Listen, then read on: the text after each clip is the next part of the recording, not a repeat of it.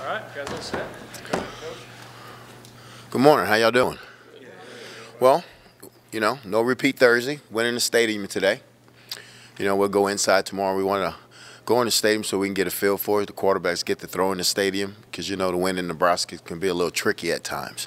So we took them in. We took them out there today. It was good practice though. It was detailed. They were on point with things, and I feel good about where they're at right now. You said on Tuesday that Jacques and Ramir are going to be those guys at running back while Gabe's recovering. I mean, Ramir hasn't seen the field a ton this year. What has he needed to do to get there? Well, he had to get healthy first of all, and he's healthy now, and he's stacked days. He had a really good week of practice this week. I guess we didn't ask you about Tommy Hill.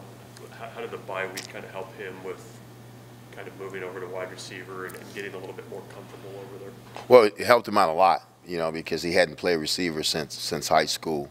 But he's playing a position, X position, where it's not it's simple, but it's simple when you play a receiver, but it's a little complicated for him. But he had a better week this week.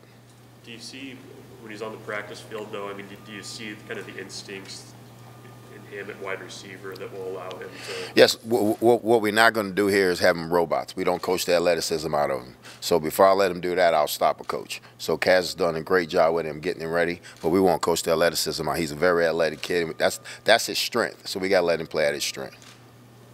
And Brock Bando didn't travel with the team in that previous game. What's his status? Well, we trying to get him back, but we're gonna look at him again tomorrow. Then we got to look at him on Saturday and see if he'll be ready to go by game time.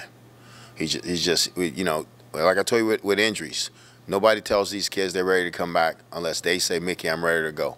The doctor, the trainer, nobody. So when he say, Mickey, I'm ready to go, then I'll get him. Then he can go. Was Omar Manning able to get back to work? No. Isaac Gifford has really kind of made that nickel position his own. I mean, what level of comfort do you have in him, going out there playing pretty much the whole game? Oh no, I'm really comfortable with Gift, but I think the backups, Omar and Jalen, they got to be ready because it's hard to have a kid play 85 to 90 snaps. So, but I have a lot of confidence in Gift. Gift's been playing really solid this year. What have you seen from the linebackers, obviously, with Reimer being back and then you lose Edrich? What have you seen from the guys that have to step up? Well, I'm proud of those guys because, they went from playing 20 snaps to 60 snaps. And like I said, they were really detailed this week. And Ernest had a really good week of practice. So between those three kids, they got to be able to hold their own. We know Luke's going to have to play more snaps since Nick's out. But I'm really proud of those three kids. Speaking of Ernest, Voss said he was impressed. Ernest came into that Purdue game, was talking a lot. I mean, have you seen that growth in communication from him? Well, we always talk to these kids about even if you're not the starter, you got to prepare like you starting.